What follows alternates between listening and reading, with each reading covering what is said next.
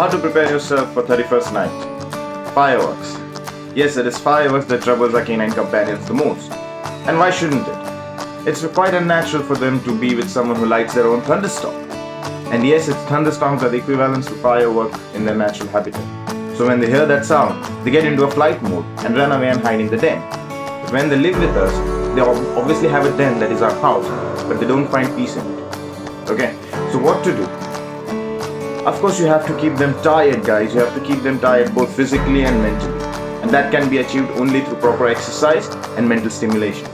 So on the day of 31st, take them for long runs, keep them tired, give them proper mental stimulation gain, and they'll simply get into a resting mode. And you make a nice comfortable corner for them in the house where they can find peace, safety and security. And this way you can have a stress-free 31st night, guys. Hope you liked the video. Stay tuned for more. Comment down your views below.